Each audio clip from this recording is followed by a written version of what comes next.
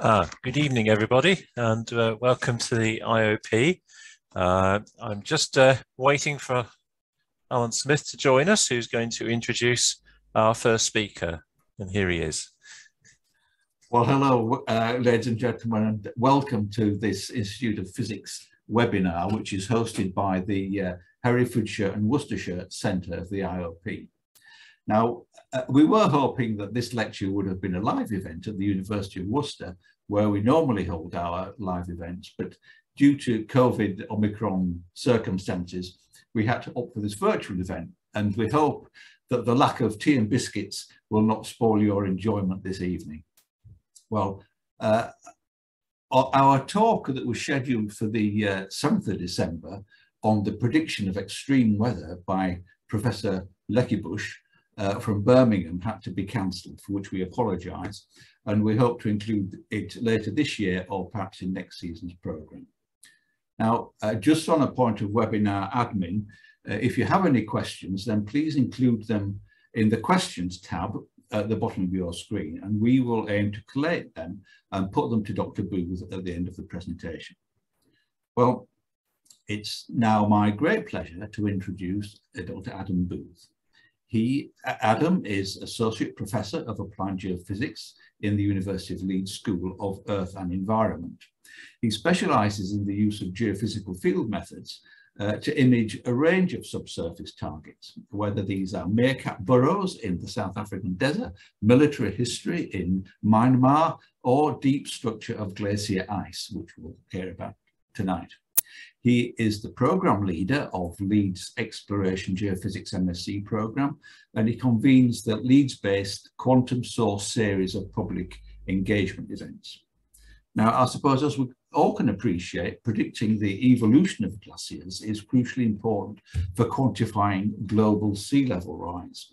And geophysical imaging is a valuable part of a glaciologist toolkit, allowing us to determine the ice thickness, measure the internal structure of glaciers, and characterise the interplay between ice and meltwater.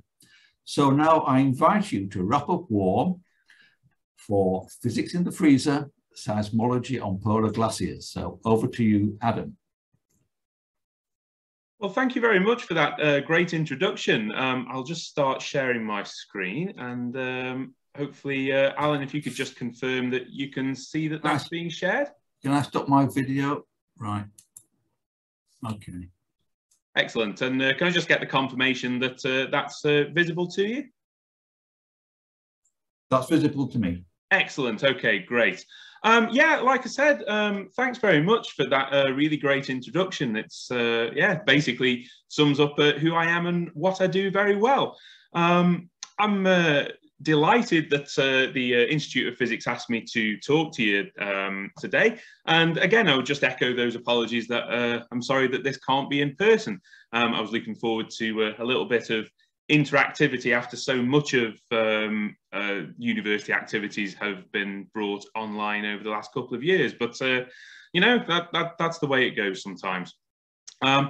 When the panel asked me to think about what sort of talk I would give to you, I kind of had a choice about, do I take you into the deserts and we talk about archaeology buried in the sands and meerkats digging through the Kalahari Desert, or do I do something that's rather more seasonal? It's certainly been a really cold day in Leeds today. Maybe it has been where you're sat as well. Yeah, as Alan said, I invite you to wrap up warm and join me as we look at the role that geophysics, specifically that seismology, can play in understanding polar glaciers and their evolution. So, yeah, I'm looking forward to talking to you all. Please do take the opportunity to post a couple of questions in the chat.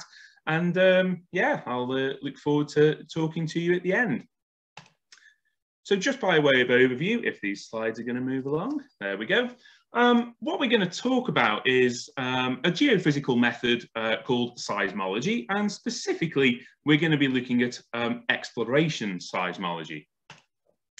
We'll cover the big questions in polar science and what really is it that glaciologists in general are really trying to characterise when it comes to understanding the ice system, and then what role does do seismologists, the geophysicists play in helping predict what's going to happen to our glacier systems in a warming climate.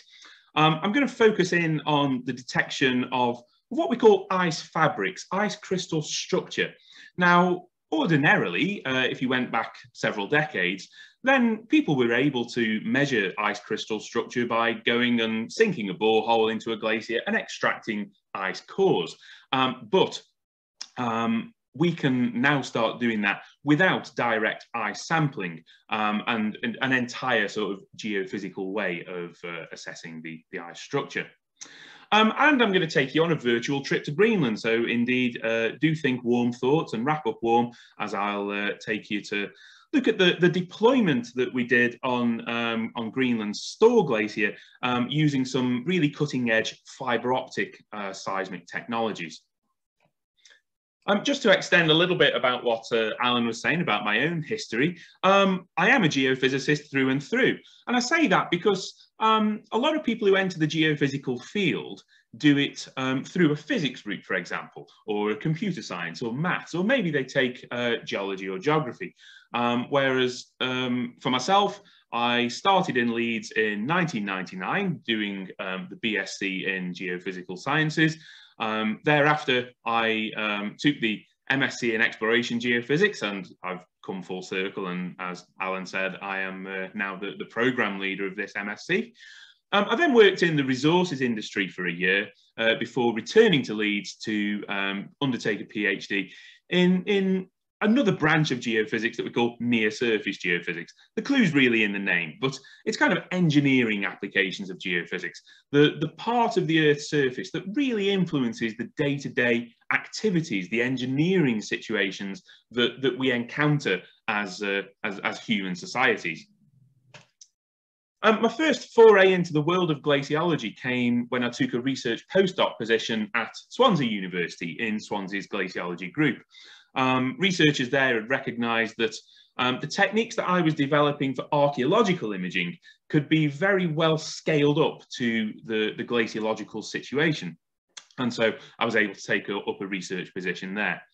Thereafter, in 2012, I did 3 years at Imperial College London as a research and teaching associate before returning to Leeds in 2015 as a lecturer in exploration geophysics.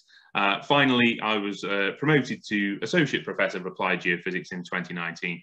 So you might get a little bit of a history that I'm not just a geophysicist through and through, I'm a Leeds geophysicist almost through and through. And certainly I have found Leeds to be a really conducive place to doing both kind of fundamental and applied geophysical research in a range of different disciplines. Just to touch on what those disciplines are, like I said, I did my PhD in so-called near-surface geophysics, and one of the main recognised focuses of near-surface geophysics is archaeological imaging. If you've ever heard of the term geophysics before, then maybe you've heard it abbreviated to geophys through programs like Time Team, where they're looking for archaeological remains in the ground. And so this, for example, is a project that we were doing a few years ago outside of the village of Elsica, which is just outside of Barnsley. And this was an old Victorian industrial site. What you're looking at here is a kind of gas holder that was built around the turn of the 1900s and was demolished to some extent in the 1980s. The map that you can see there is a kind of scan of the old site workings. And there's a big question about the foundations of this particular feature in the site, and to what extent are they still present in the ground? Was the entire gas tank left there and just covered over, or was the site completely remediated? we came along with some geophysical imaging methods, and this is the sort of data that we get. So you can see very prominently in this ground penetrating radar image, effectively using radar waves like an echo sounder, that we've got this very clear circular response in the ground, and that is exactly where the old map workings would suggest that the gas holder was present. So that's the brick perimeter wall. When we combined it with a few other imaging methods, we were able to prove that the tank is no longer there. It has been backfilled, but nonetheless, this perimeter wall still exists. Other applications of near-surface geophysics, I've started moving in more kind of ecological directions. One of the beauties of geophysical imaging is that you can see what's going on in the ground without having to dig that ground up. You can leave it completely undisturbed. So in the case of this site here, there could be all sorts of industrial contaminants and things around the ground that you might not want to disturb. But equally, when it comes to ecological targets like this, this is a geophysical derived image of a meerkat burrow. Now, of course, you could go along and excavate that meerkat burrow and find out exactly what the geometry of it is. But that's, that's bad news if you're a meerkat. Suddenly your home gets excavated, and it's not the most ecologically sound way of studying animals. So we came along with radar, and we were able to map out the subsurface distribution of this meerkat tunnel. And this was actually featured in a BBC Nature documentary called Animals with Cameras. It is available if you go onto BBC iPlayer or whatever their format is called. But equally, if you were to go on your search engine of choice and type PBS, Meerkat Wave Technologies, then you can see a little bit of an overview of what we were doing with our radar system and our application to mapping out this meerkat tunnel network. But of course, taking you to Kalahari is far too unseasonal for this time of year, and we're talking polar glaciers. But just before we go there, I just want to kind of, if we were doing this live, I would be polling the audience at this point and saying, so what do you think of when I say seismology? And I'd maybe take some audience views. You'd put your hands up, and my guess is that the majority of you would probably say earthquakes, and you'd be right. Certainly when we think about what's going on with earthquakes, we're looking at various tectonic forces in the ground. As you've got whole sections of the ground that are grinding and sliding past each other, there's a buildup of stress, and at some point that stress will give way, and you will send a seismic shockwave into the ground, a set of vibrations that we call earthquakes. Of course, it's not only earthquake plate motion that generates seismic energy. This is, as I'm sure you might have seen in the news over the last week, this is a photo of the Tonga volcanic eruption. So the various rumblings that are going on in Tonga are picked up at seismic monitoring stations in the Cascade Mountains in the US, here by the US Geological Survey. And so you can see that there's a time axis along the bottom of those two graphs that spans about 2 hours. And so there's an increase in seismic motion as the rumblings of that volcanic eruption really take hold. So these earthquakes they'll travel all around the world, and they represent a hazard, but they also represent a valuable source of information about the structure of the ground beneath our feet. Of course, it doesn't always have to be tectonic action, it doesn't always have to be volcanic action. This is anthropogenic noise, the famous Vardy quakes. So this was data that we recorded in 2016 when the crowds in Leicester City's Premier League winning year generated seismic energy that was recorded on University of Leicester seismic arrays, generating an earthquake of magnitude 0.4, I think the figures go. Now, obviously, it's not going to damage any buildings, but that's simple people power that is generating noticeable seismic energy. And you can see that there are large bursts there highlighted in red as various teams score. You can do examples of backyard seismic surveying. What I've got here that that is a Lego seismometer. So if I was doing this in person, with you live, then we'd hook this up to a laptop screen and I'd get you to make some Vardy quakes. But, you know, feel free to explore these. You can get them online. You can get them from the British Geological Survey. They come in boxes like that. And so you can set one up in your back garden and measure your own seismic motion. Plenty of stuff that we can do with seismology. Like I say, geophysics is all about imaging the ground beneath your feet without having to go down there and dig it up. And so there are geophysicists who will use these seismic recordings to actually image the Earth's structure. What you can see there is a schematic diagram of earthquake waves traveling within the upper part of the Earth's mantle. But it's through the use of earthquake seismology that we know, for example, that there is a layered structure to the Earth. We have an inner core in which seismic energy travels very, very quickly, suggesting that it's very, very dense in there. We have an outer core that we know to be liquid, for example, because certain seismic waves will not travel through liquids, so-called seismic shear waves that rely on shear motion.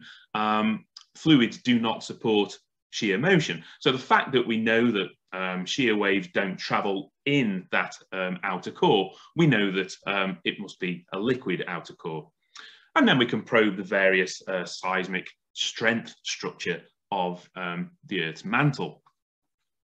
So that's kind of planetary seismology. I kind of go one step slightly further shallower than this here. So if I was to repeat this experiment, where I ask you, what does exploration seismology mean to you? Then I would suggest that maybe you're thinking now, and indeed, if we were doing this live, you might struggle a bit more with this particular definition. But I imagine that given enough time, I would start to tease out some answers, and you might start suggesting that we're thinking about the resource industries. So certainly things like oil exploration and hydrocarbon exploration. Here is an image of the structure through the central North Sea done by the seismic contractor PGS.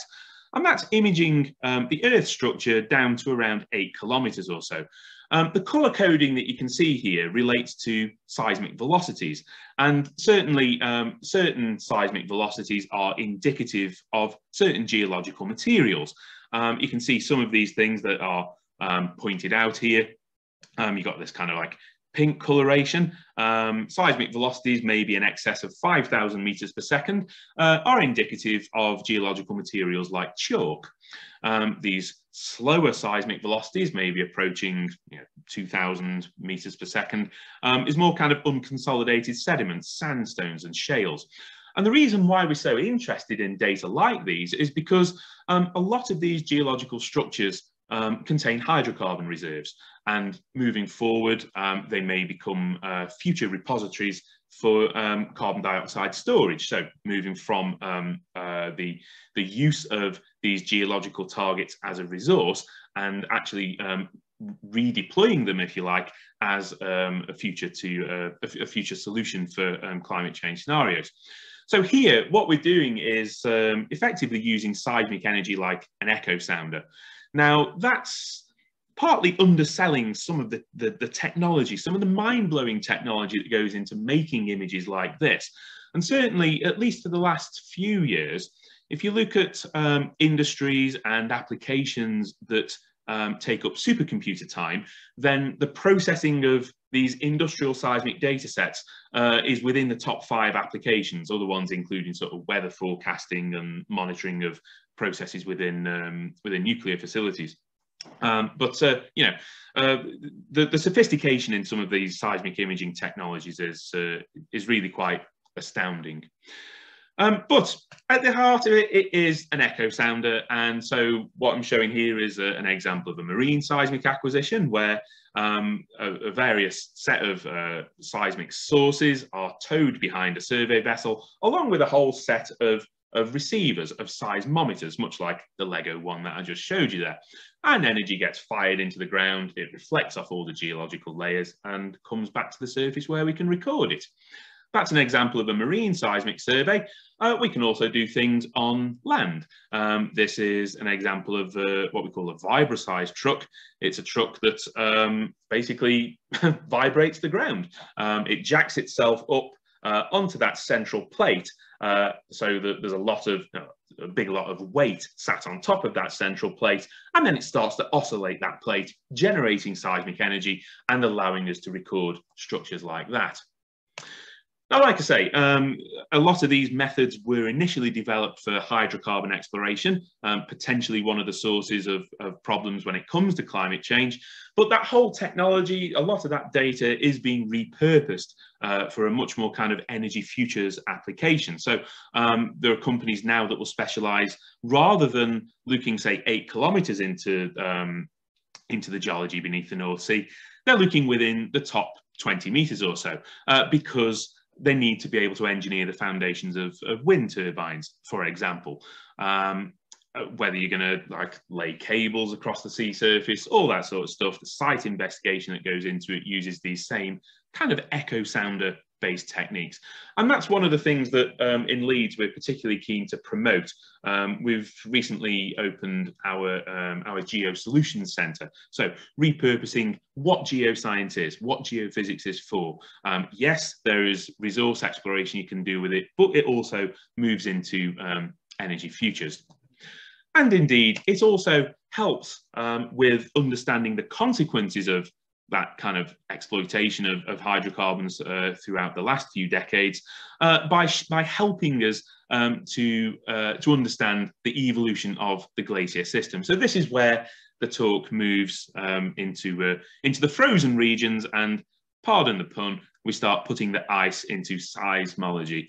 That's a pun that works much better spoken out than it does written down, but there you go. Understanding the propagation of seismic waves through ice has shed some really essential light on glacier structure and the processes that glaciers are undergoing. And the importance of that is really kind of underscored by these 3 diagrams here.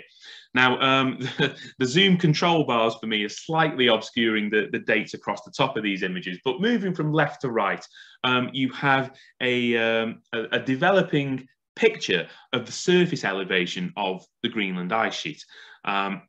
It's color-coded by how much does it change over the particular archive. And this, I think that the first image is an archive 2003 to 2006. The middle one is 2006 to 2009. And the one on the right is 2009 to 2012.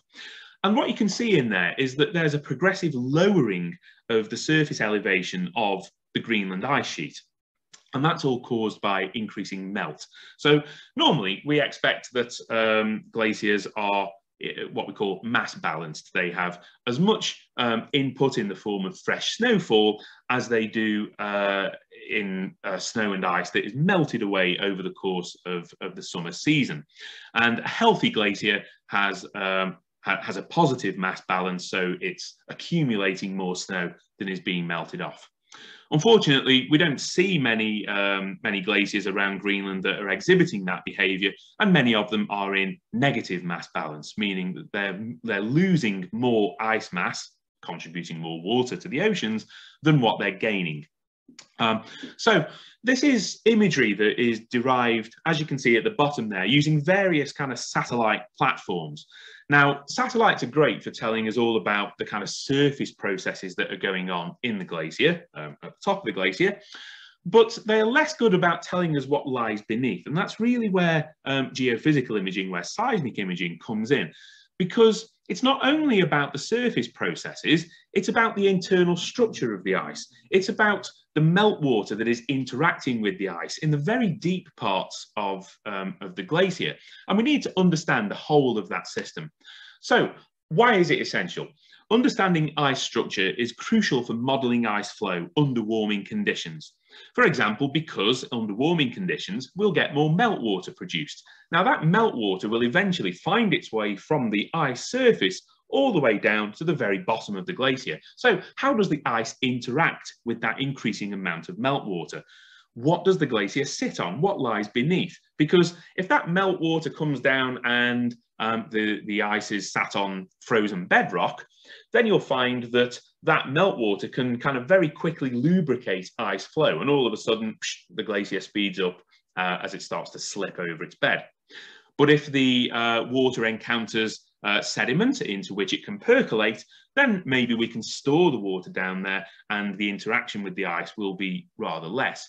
But altogether, we need to understand the interplay between these different processes so that we can get accurate models of sea level rise.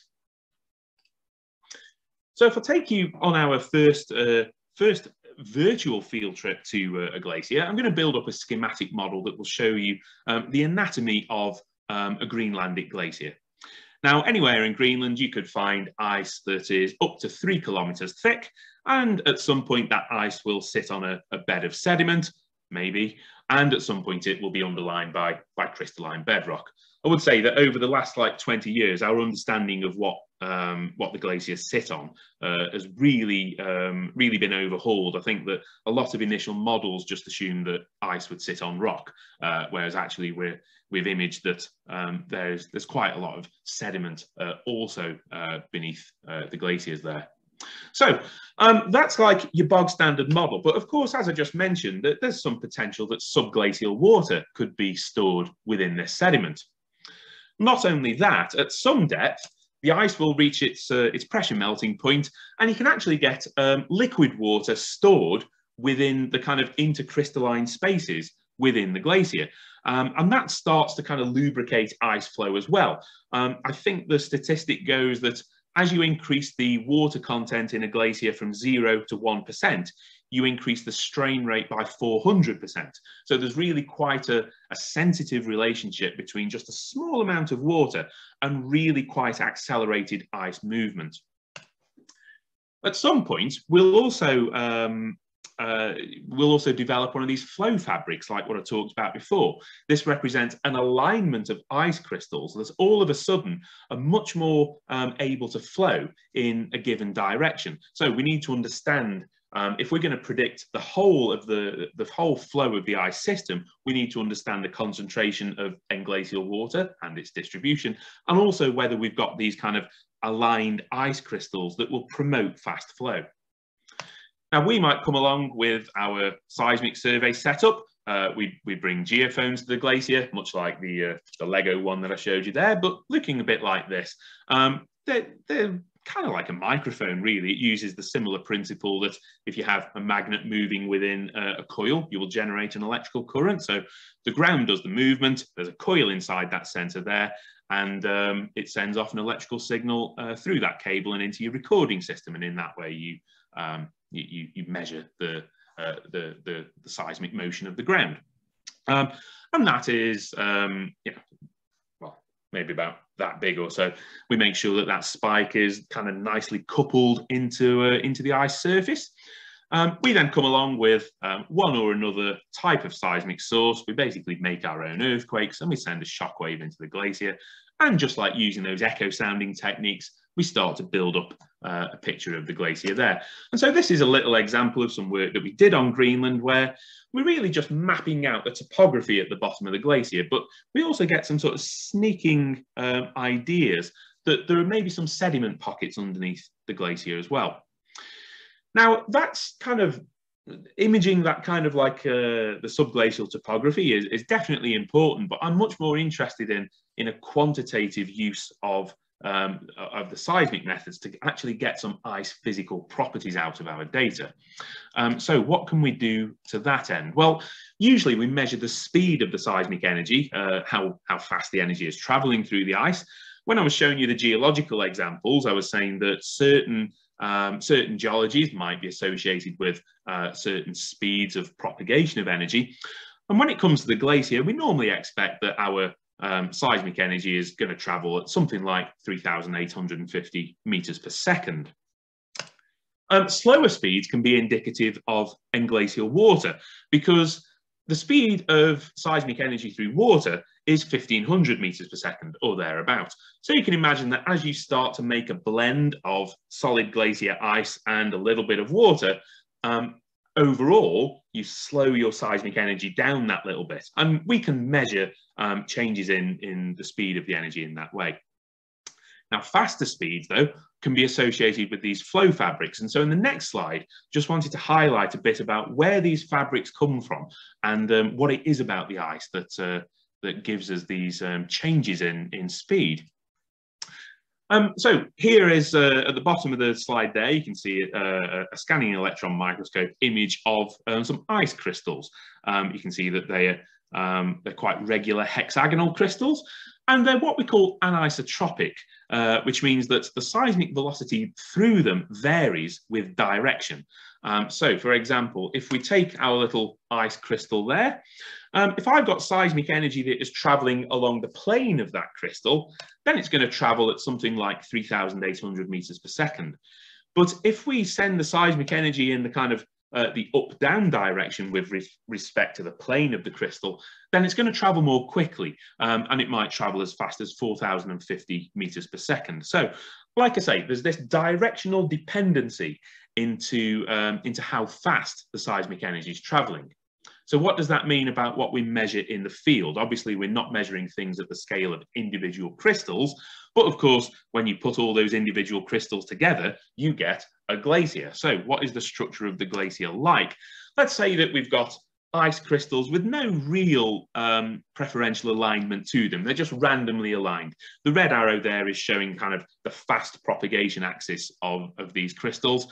And because they're randomly aligned, all you get is the average velocity through them. So this is the situation in which you measure a speed of 3,850 meters per second with your seismic energy.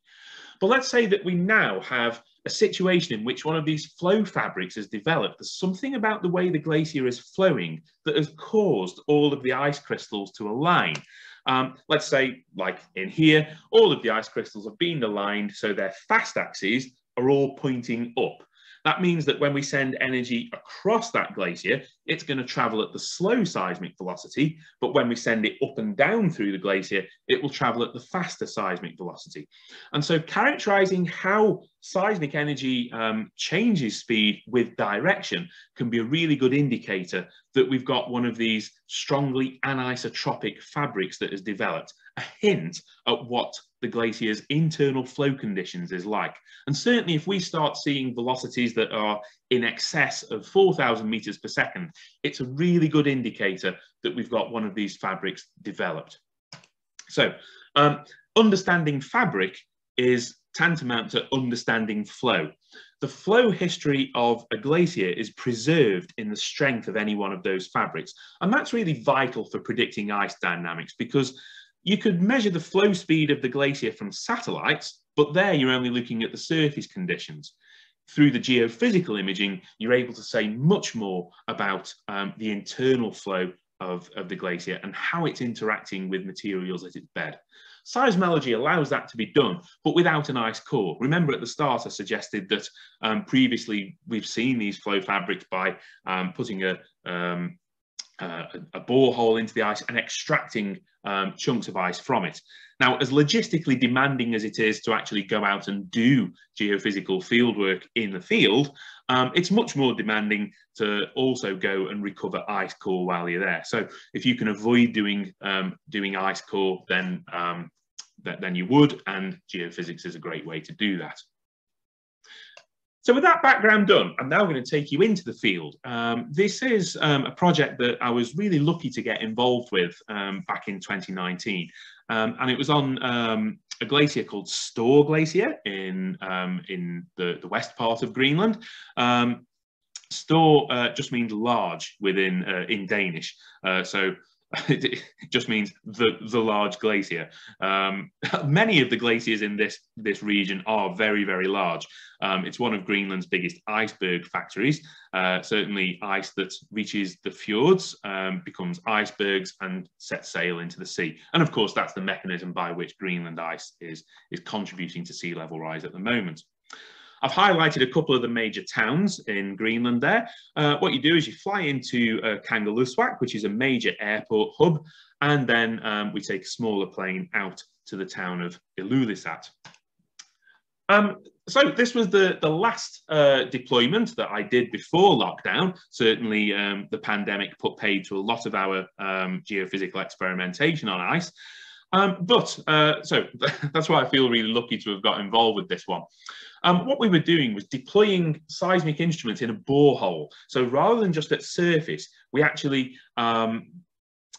drilled a borehole into the ice to get some real kind of close contact with the ice that we were trying to measure. And we did that in a 1 kilometre borehole, so that we were effectively getting a virtual ice core. We weren't extracting ice from that borehole, but by having the seismic instruments directly in contact with the ice that we're studying, we effectively treat it like it's a virtual ice core. What you can see in the image, the kind of colourful one down at the bottom of the slide there, is the flow velocities of the Greenland ice sheet and of Store Glacier in metres per year. So overall, Store Glacier is a fast-flowing outlet of the Greenland ice sheet. And at our site, which is marked by the annotation L028 there, the ice is flowing at something like 600 metres per year, or put roughly 2 meters a day. So if you were stood observing something away from the ice, you would see crevasses moving in front of your very eyes. And certainly over the course of the week, you've moved roughly 20 meters downstream. So it's really quite a dynamic environment. It's important to understand the evolving ice losses of this glacier from the overall Greenland ice sheet and its interaction with meltwater. Now, the other annotation on that figure there is star S30, and this was where some other work had been done by the Responder project and the Alfred Wegener Institute. One of my colleagues, Koen Hofstede, suggested that there would be a flow fabric at this site and that we'd likely encounter it at 800 meters depth. But these were relatively rough estimates. So can we improve on that? Can we do this direct imaging of one of these flow fabrics and prove what's going on at depth within this glacier? Before we go there, I'll do you a quick tour of Ilulissat. This is what Ilulissat Airport looks like. There's one of my colleagues, Andy Clark, posing for me. And Ilulissat is really rather a pleasant town to be in. It's right on the coast. You can see there that, as well as all these kind of these boats and yachts that are in the dockyard there, there's also a couple of icebergs that have come in. These are quite small ones that are on their way towards melting, but nonetheless, they do cause some obstacles every now and again for people wanting to get their boats out. Ilulissat is on the Jakobshavn Isbrae fjord, and when you walk slightly around the bay, you discover this. Now, I already said that this whole part of West Greenland is an iceberg alley. It is an iceberg factory, and what you can see there is the fjord next to Ilulissat. It's completely choked with icebergs. This isn't terrestrial ice that you can see. This is floating ice that is all kind of maybe partly grounded at the moment, but is ultimately on its way into the North Atlantic. And just for a sense of scale, some of these icebergs are absolutely enormous. There's a small tourist boat that has come out whale watching and looking at icebergs. So really, the scales of ice that is coming out of the Greenland ice sheet here are really pretty staggering. The way that you get up to Store Glacier is by helicopter. So we load various bits of equipment into the helicopter, and indeed personnel, and we fly out to Store Glacier. This is the so-called carving front of Store Glacier. It's not quite as impressive as the fjord as I showed you before from Jakobshavn Isbrae, which is a real monster of an outlet from Greenland. But nonetheless, you can see that there are some icebergs coming off the front of Store Glacier here. Now, at this point, Store Glacier is really, really crevassed. The ice is flowing so quickly that it's kind of exceeded the tensile strength of the glacier, and it has started to crack and crevasse. And this is not a particular place that you'd want to be doing geophysical surveys. It's downright dangerous. But fortunately for us, further upstream, 28 kilometres upstream, the glacier surface is much better behaved. And this is the first view of our camp that we got as I landed in that helicopter. nicely already set up for us and good to go. So this is an indication of some of the drilling apparatus that we use. This is the toy of Professor Bryn Hubbard, who is a professor of glaciology at Aberystwyth University. Bryn's apparatus is a hot water drilling system. So you can see here that you've got the drill tower with a cable going over it. And if you follow that cable back over these pulleys and systems here, it goes into this big spool of cable, and then it feeds into these kind of like these black boxes that you can just about see over here. And you know, it's doesn't take away from the sophistication of the equipment, but what these are is Karcher pressure wash systems. So the water is heated, it's pressurized, and it's sent down that drill stem where there's a hot water drill system at the bottom, and it kind of blasts a vertical hole through the glacier. There's lots of meltwater to suck up at this particular time. You can see that there are streams coming through here. If I just play this video here, this is what we call a moulan. This is a way of channeling meltwater from the surface of the glacier to depth. So if I just press play on this video, you can see that there's really large volumes of water headed down into the kind of internal plumbing system of the glacier there.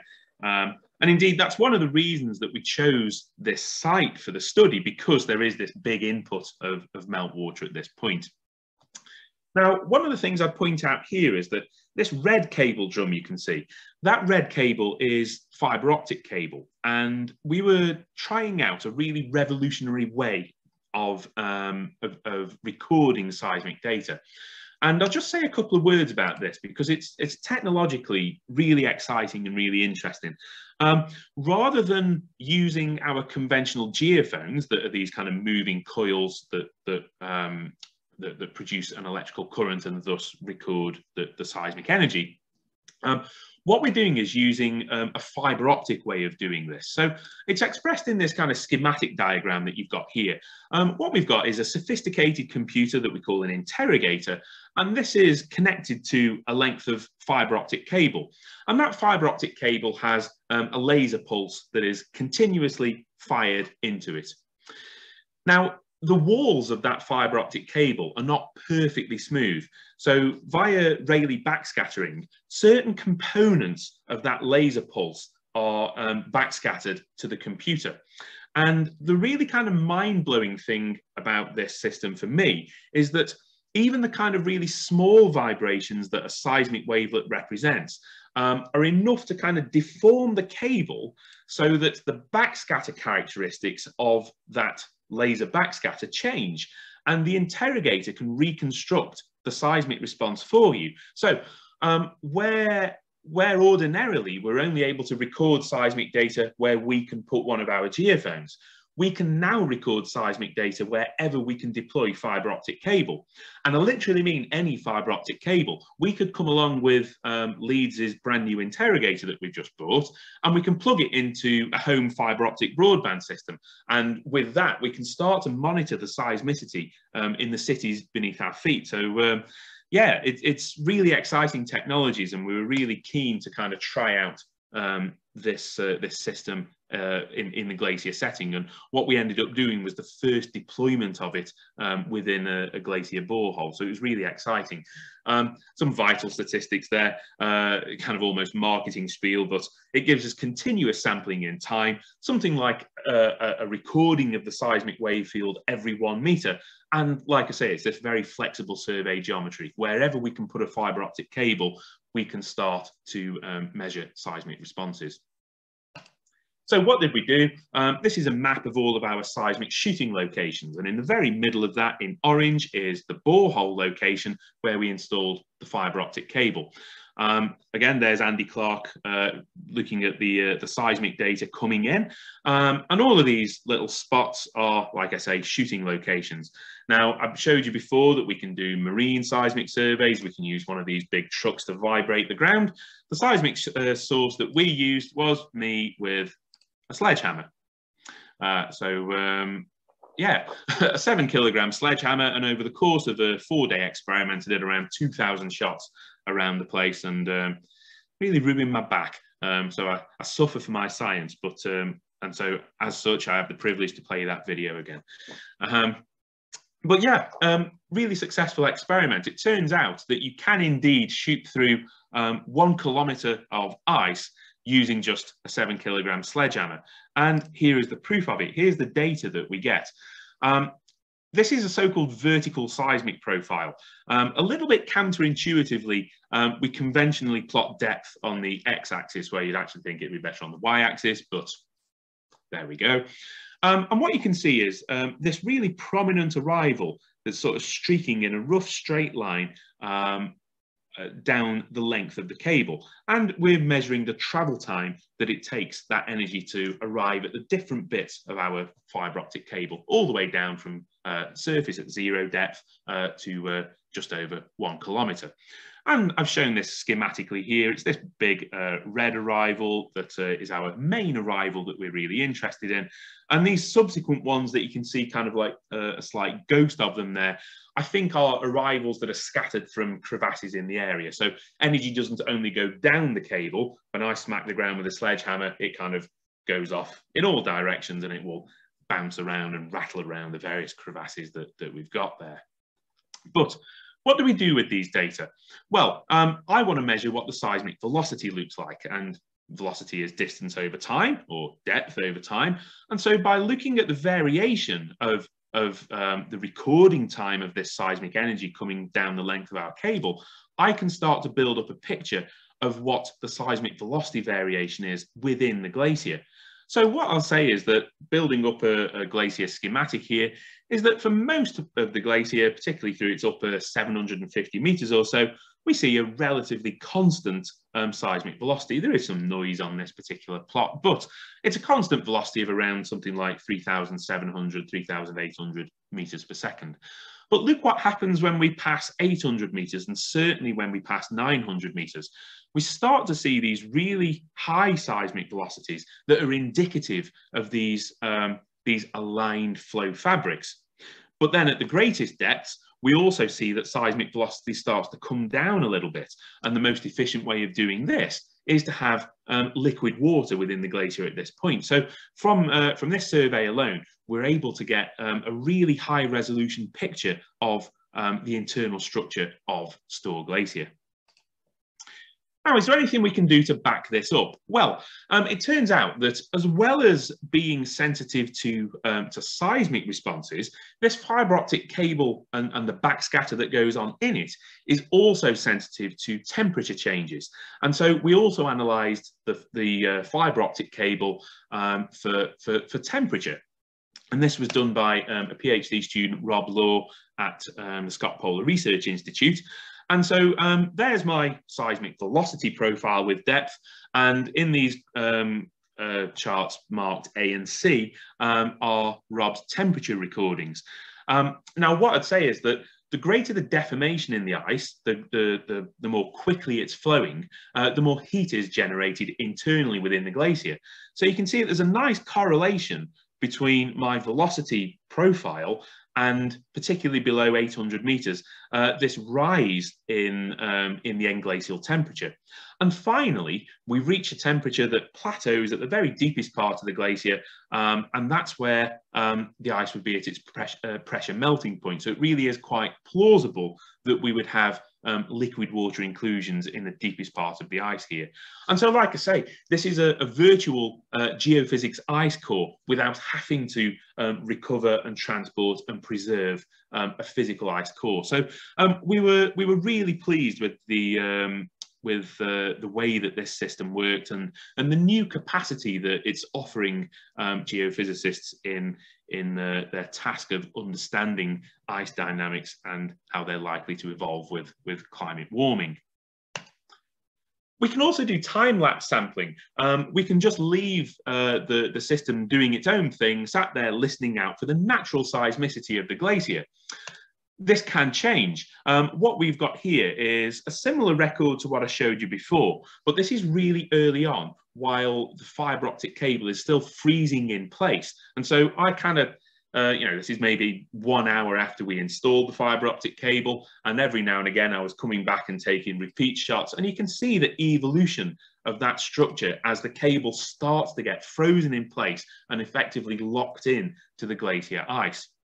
You can see gradually the data quality improves, and then we reach the image that I showed you before. So if I just play backwards, you can see all this kind of noisy part of the data here is where the cable is not welded in place within the glacier because it's not frozen yet. It's just kind of flapping around in the water column. But then the data quality improves as that freezing takes place. So that starts to give us an indication of things like the thermal diffusivity through the ice. So by simply looking at the data quality, we can show where the glacier is freezing more quickly than elsewhere, and maybe that is also indicative of the ice dynamics going on in there. And then we have truly sort of passive responses. What you'll notice about all of these responses that we see from my sledgehammer impacts on the ice surface is that the seismic arrival follows that straight line. But here we have a curved arrival. The apex of that curve is indicative of where seismic energy has the minimum travel time. So that, because it's this curve and has the peak of its apex at something like 300 meters depth, that suggests it's a natural seismic emission from within the glacier. So likely a crevassing event or something like that. And I've got a PhD student at the moment, Andrew Pretorius, who is taking an in-depth look at these data using kind of machine learning methods.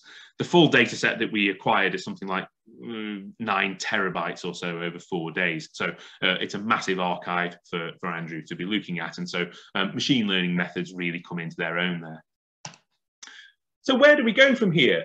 My current projects are looking at seismicity within Antarctica, and we have had quite a lot of disruption to field campaigns here, but I'm part of a project that is a component of the International Thwaites Glacier collaboration. Thwaites Glacier is an Antarctic glacier, and if you've seen about it in the news, then you might have seen it expressed as the Doomsday Glacier, which is a little bit of a dramatic name for it. But it is a glacier where there is some real concern, because the dynamics of Thwaites Glacier very sensitively affect the overall dynamics of the West Antarctic ice sheet. So the Thwaites Glacier collaboration brought together science capacity from the UK and the US, merged it together, and there was a number of projects that were dedicated to the study of Thwaites Glacier. Here are the ones that I've highlighted. If you go and take a look at this website, find out these particular projects. These are the ones that are specifically using seismic and other geophysical methods to try and understand that glacier system. I'll just give a shout out for my own project. We are part of the TIME team. The Thwaites Interdisciplinary Margin Evolution.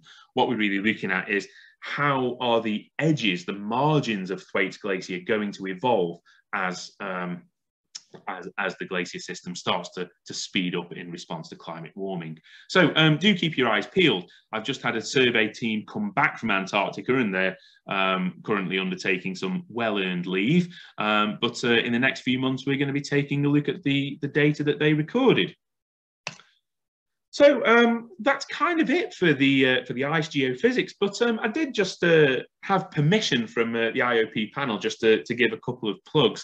The first is, if you've been inspired by this talk and some of the applications of physics that you can do, if you're someone's currently thinking about your A-levels or future MSc, you know, you're a physics undergraduate at the moment, then do take a look at some of the courses that are on offer at the University of Leeds.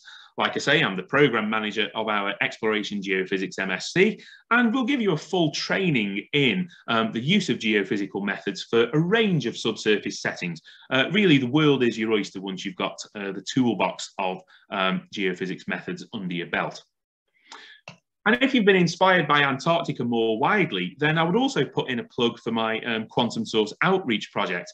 If you were to go online and search Quantum Source Antarctic Adventures, then you would find me having an interview with a scientist from the British Antarctic Survey, Dr. Alex Burton Johnson, and he's talking about the geology of Antarctica, and he also brings in some of his own kind of geophysical data sets that he's been looking at. So with that, though, I will say thanks both to the entire Responder project team and also to the panel for inviting me along. I really hope you enjoyed this talk, and I look forward to taking your questions. Thanks very much. Well, Adam, thank you very much for your talk. I found it absolutely fascinating. Brilliant. And the thought of you standing on the ice sheet, hammering away with a sledgehammer, caught my imagination, and I think one or two of the other people in the audience. Excellent. It's certainly one good way to keep warm, I'll tell you that. Well, perhaps one of the questions was, why don't you use something more sophisticated than a sledgehammer, from Alex Wood? Perhaps that's the answer. Well, yeah, absolutely. It's a really good way of keeping you warm. Certainly, there are other surveys that do use much more sophisticated methods, possibly much more scientific, more repeatable than a sledgehammer. There are pros and cons to these. Certainly, if you look at some of the capacities within Antarctica, then the Alfred Wegener Institute, the German equivalent of the British Antarctic Survey, do have one of these vibrator trucks mounted on a whole kind of like piston bully set up to traverse across the ice shelves there. And they go along doing the kind of more conventional land style acquisition. Another good seismic source is explosives. But what I would say in particular about the Vibrosize truck is that it's absolutely enormous, and it's a real pig to transport around. And so if you're working over a glacier terrain that is either crevassed, or it's got even remotely like the undulations that you can see in the background of that image there, then the Vibrosize truck is simply going to bog you down. The nice thing about a seismic sledgehammer source is that it's very, very portable. And so if you've got to kind of move around the glacier, you don't quite know what route you're going to be able to take because you don't know what the crevasse situation is like, then simply being able to throw a sledgehammer over your back and move around the glacier is actually very convenient. One thing I also would say about the general kind of scientificness, the repeatabilityness of the seismic source is that the sledgehammer is actually pretty repeatable. It encounters problems where you have a snow surface that's very deformable, because if you imagine you've got an impact plate, every time you hit it, it's going to slightly move into the snow and compress the snow a little bit. So yeah, there you have problems with your repeatability. But on a solid ice surface, you're not going to be deforming that ice at all. It's almost like smacking it on concrete. So actually, as long as you've got a consistent hammer blow, it can be very repeatable. So it's a compromise between your survey logistics and the data quality that you actually want to get out. And I think that a sledgehammer isn't bad in this particular situation. Thank you. That's a very simple explanation. And I think keeping warm is also important. One of the questions that follows from that is there a limit to the depth of a glacier, both in terms of how deep they actually can be and in terms of how deep you can drill? That's an interesting one. In terms of a theoretical limit on how deep a glacier can be, I guess it depends how much ice melt you get over the course of the ablation season. And certainly going back through ice ages, glaciers were much more widespread. I honestly don't know if they were significantly deeper. And I can't think why. I mean, they're a gravity flow, right? So at some point you're going to have a given thickness of ice that will just start to flow under its own weight. So I guess in that sense, it might be a self-regulating system. But certainly during the ice ages, even if they weren't significantly thicker, glaciers were much more widespread. And then the other question was, is there a limit to how deep you can drill? I would say that time is one of the big limits. It depends what you want to do. Certainly, the drilling of a borehole and extracting ice cores at the same time is really rather time consuming. And the problem that you have is that these glacier systems are so dynamic that if you start to drill an empty hole through the glacier, by the time you reach the bottom, it'll have closed up at the top and it will have entombed all of your valuable seismic equipment, and you don't want to do that. So when people are drilling these really deep boreholes all the way down to the bottom of the Greenland ice sheet, 3 kilometers, and they have indeed done that, what they do is they tend to load the borehole with an inert chemical that matches the density of the ice, so that that tendency of the ice to close up doesn't happen. So you basically have neutral density in the borehole. But it is a logistical challenge. Okay, thank you for that. A follow-on question from that is another one from Alex Wood. Well, 2 questions he has. One is, how do you know which part of the fibre of the optical fibre cable is returning any given laser pulse? Mm-hmm. And then the second one is, how do you remove the cable once it's frozen in? Okay, I'll answer the second part first, and that's you don't. It's locked in there, but I guess that means that it then represents a natural laboratory that you could always come back to and do kind of more time-lapse studies from one year to the next. In terms of how do you know which part of the cable is responding, that's all part of the interrogator system and the way that it analyzes the data.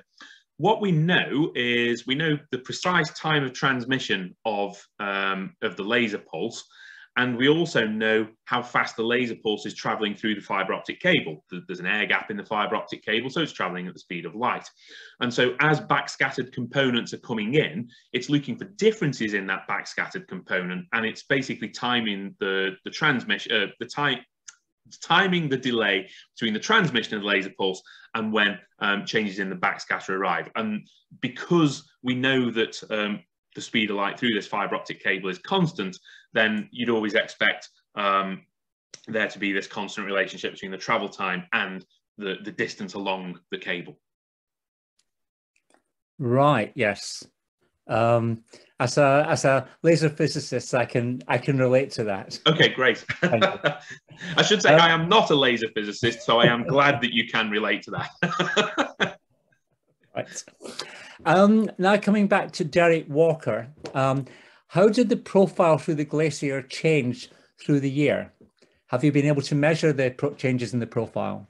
I think we really would have liked to have done, but obviously with lockdown, we're not able to go back, and certainly, yeah, it would have been nice to go back there and check it out, but you know, international travel bans and things like that meant that I wasn't undertaking any glacier fieldwork at all. What I do know is I was there in the field for about a week, and the rest of the team stayed on for quite a lot longer. The guy in the picture you can see there with the kind of circular design on his black t-shirt, that's Rob Law, and he was the guy undertaking the temperature measurements, and he was there for quite a lot longer. So they left the temperature sensor recording for a month until the point at which the cable snapped, because at some point the strain is so much that it will just tear the cable apart. And the glacier doesn't evolve very much over that period. What Rob showed is that, you know, there are particular bits where the temperature in the borehole reaches equilibrium more or less quickly.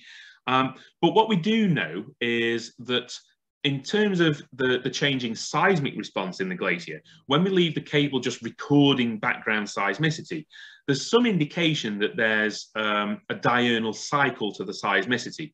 What I mean by that is that if you imagine that you're on the Greenland ice sheet there, and even though it's basically 24 hours daylight, the sun does have more energy in the middle of the day, so it's making more meltwater. So those moorlands, those drains through the glacier, are much more active during the day. And all of that meltwater rumbling through the glacier and causing the glacier to speed up gives us a stronger sense of seismicity, of seismic emissions through the day. And then as the sun, well, sets, or at least gets lower in the sky, all of that meltwater production slows down. The glacier kind of goes quieter, and the seismicity dampens down again. So yeah, it does seem there is this this cyclicity to the seismic responses. Thank you. Another question I have, and that is, you talked about the orientation of the water crystals, saying that you got a fabric when the crystals started aligning. I presume they don't actually move physically. Do they? Is this the water melting and then refreezing in some way? Yeah, so as you start to strain the glacier, you get strain heating that will cause the ice crystals to recrystallize. So yeah, right. It's not a mechanical rotation, it's a recrystallization into a preferred axis. Right, okay, yes, that makes sense. Yep. Yeah. And basically you're saying that if you think of the crystal as being a hexagonal rod, the high velocity is along the axis of the rod, yes, and the lower velocity is is orthogonal to the axis. Yeah, absolutely. And so, you know, you do get some really complicated flow structures and flow patterns. For the point of view of kind of like trying out equipment in the first place, we're quite fortunate because here it's a really rather simple flow structure where all of those, the fast axes of the ice crystals are all aligned and they're pointing vertically. But there are other scenarios where ice is, say, you know, deforming in a different way, it's flowing around something, where you get these so-called kind of girdle fabrics. And so not only will your velocity change depending on the direction through the crystal, it will change depending on where you're looking at it, because as you go across the length of a glacier, for example, you will move to a different part of that fabric. So your fast axis will swing around. So yeah, there's some really quite complicated seismic interpretation that goes into these data sets sometimes. So is that what you'll be looking for when you go to the Thwaites Glacier then, do you think? It's one of the things we'll be looking for. We don't have the capacity to install a fibre optic system within Thwaites Glacier. So we're doing something that's a bit more kind of geophysically conventional, in that we'll take our normal geophones and we'll cover a 3D patch of the glacier in. So instead of having like just a single profile through the glacier, we'll get a volume of the glacier that is being imaged.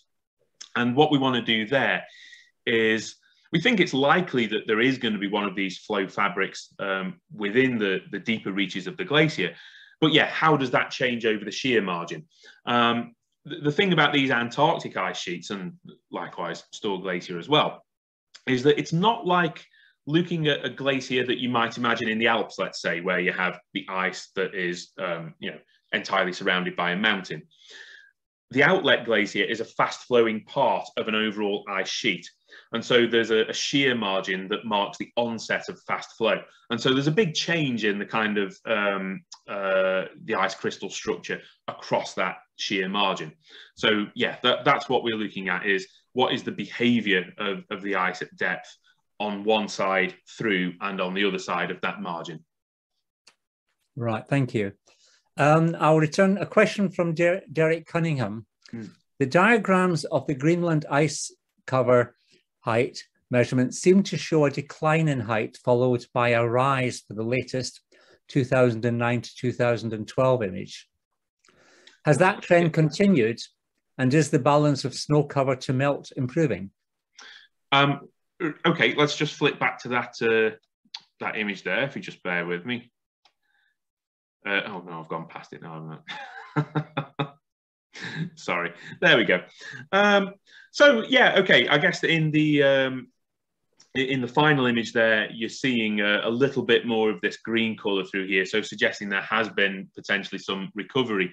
I think it's important to recognise that throughout Greenland and many of our glacier systems, you might see these kind of like localized recoveries here and there, but as a whole, the loss of ice and the lowering of that surface greatly outweighs the recovery, if you like. So even though it looks like you've got these kind of positive mass balance across the northern part of the ice sheet here. If you were to kind of integrate this image, you would find an overall negative picture. So I don't think it's right to say that that trend has continued.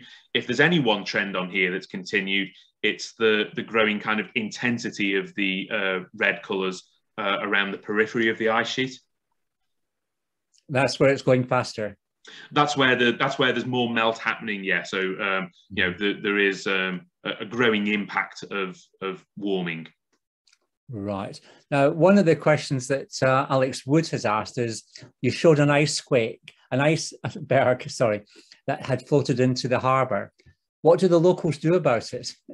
Do they have a... I don't know. I don't think there's very much they can do about it, because some of these things are really, really big, and it's not like you just kind of like tow them out, because they're all sorts of weird shapes and sizes, and you're only going to get snagged up in it. I think they see it almost as just one of those things that you've got to live with. I guess, yeah, if a massive iceberg comes and clogs up your harbour, there's no amount of towing you're really going to be able to do to get rid of it. So I guess you just have to wait it out.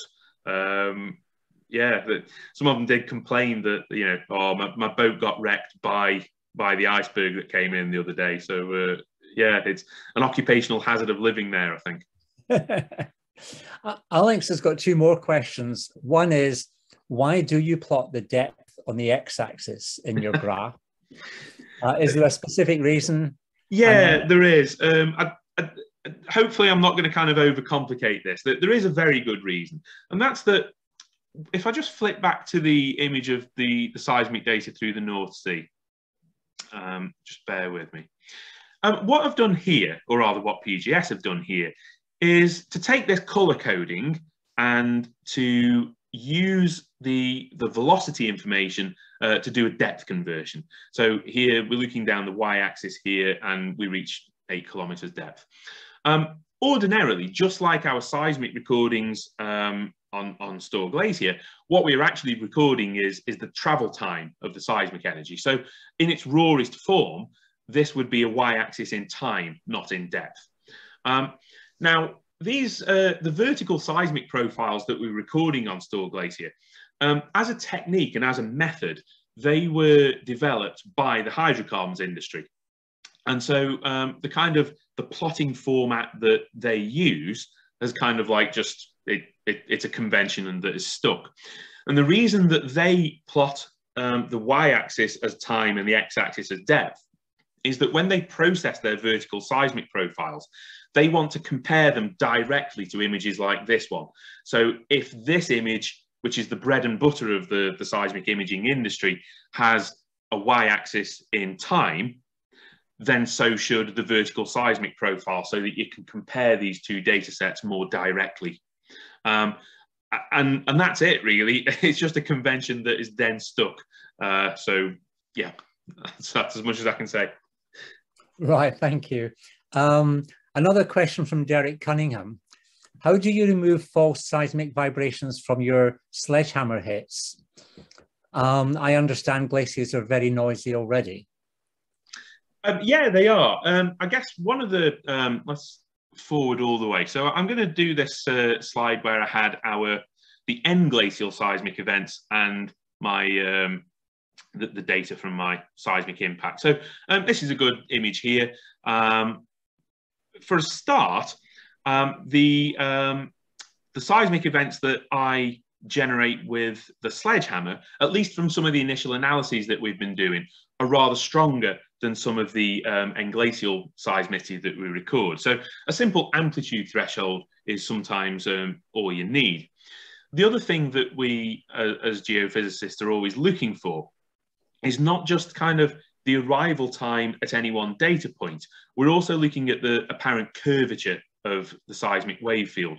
So, for example, this is, it does have some little variations and wiggles on it, but overall, that is a really rather straight linear trend between depth and time. Whereas a lot of these englacial seismic events, because they originate at some depth within the glacier, the way that they are perceived by the seismic cable, by the fibre optic cable, is as a curved hyperbola. Instead of having your, hopefully you can see my video with my fingers, just pointing out the cable orientation. If we've got a seismic shot here, all of your seismic energy that you're interested in is traveling up and down. So it just has a linear, so-called move out, a linear travel time characteristic. Whereas if you've got a seismic event that's off over here somewhere, that is within the glacier, then its travel time is effectively swinging around the hypotenuse of a triangle. And that's what gives this hyperbolic characteristic in the data. So we're looking at general amplitude characteristics. We're also looking at wavelet frequency characteristics, and we're looking at the kind of the shape that some of these arrivals define. And you know, there is an element of getting to know your data and just simply being experienced with the interpretation of seismic data. Obviously, that's when I say we're going to look at this in a machine learning way, the better we can train the machine learning algorithm to recognize what's genuine seismic data and what's, say, background noise. It's going to be a really important consideration. But yeah, hopefully that gives you some insight into how we do it. Well, that does lead on to Alex Wood's next question, which is, what is the greatest distance between one of your seismic sources and seismic detectors, in practice and in theory? In theory, how big a sledgehammer do you want and how much workout do you want me to do in advance? What I do know is that probably the furthest offset between a source and a receiver that I've ever acquired with a hammer and plate was, maybe you still see some hint at it at 2 kilometers. But this is a relatively shallow glacier that was maybe only 200 meters thick. If we just step back to my seismic image, my seismic map of the acquisition, then yeah, so all of these seismic shot points here, the red dots move along these lines up to a maximum offset about 500 meters away. And you can just about, in a really good shot record, still detect seismic emissions from 500 meters away at a depth of 1 kilometer. What I would say is, though, that we can go further than this because we can record energy that goes down, but also you can see energy coming back up that's reflected from the glacier bed and is then sort of bounced back up the cable. So if you imagine that if we shoot here at the borehole, I will shoot energy and it will travel 1,000 meters or so through the glacier, and then it will bounce back up and we can maybe see it to a return depth of 500 meters. So perhaps for this setup, we can maybe detect my seismic shots to something like a maximum of 1.5 kilometers away. Okay, that's quite a depth. Yeah, very impressive. I did get the nickname the Thor of Store in this particular project, but Well, certainly keep you fit. Yeah, absolutely. Yeah. By the end of the 4 days of seismic shooting, I wasn't able to lift any boxes or anything like that. Sadly, I wasn't able to help pack the camp up, so I had to sit and watch everybody else do it. But, yeah. But before my next question, I was just going to say to the audience, if you've got any further questions, please put them in the question and answer tab, and I will be able to address them, or I will be able to put them to the speaker, to Adam. Next question is from Alan Smith on the panel. Are there any advantages to using ice-penetrating radar to study deep glaciers? Yeah, there are. So the radar methods that I showed you for the near surface applications, I've also done quite a lot of radar studies on glaciers. Are there advantages? Yes, there are. For a start, you can put it under the wings of a plane. Seismic methods are all kind of contact methods. You know, you can't go around doing an airburst of explosives in the air or something like that and expect to record good seismic data from underground. But you can put radar antennas under the wings of a plane and you can fly across the whole of the Antarctic continent, the Greenland ice sheet, and you can map out ice thickness. it does have some drawbacks, and that's that it doesn't give you much indication of what's going on beneath the glacier. What tends to happen is that when you get into the subglacial environment, your radar energy is very quickly absorbed. One of the things that absorbs radar energy is materials that are electrically conductive. And what you find about these subglacial sediments, all the clay minerals that are in there, all of the impurities that have been kind of frozen out of the glacier ice and are now concentrated within that subglacial environment. It makes the subglacial environment rather electrically conductive, and as such, you might get good imaging all the way through the glacier, but you're not going to get a lot of insight into what's going on in the subglacial environment.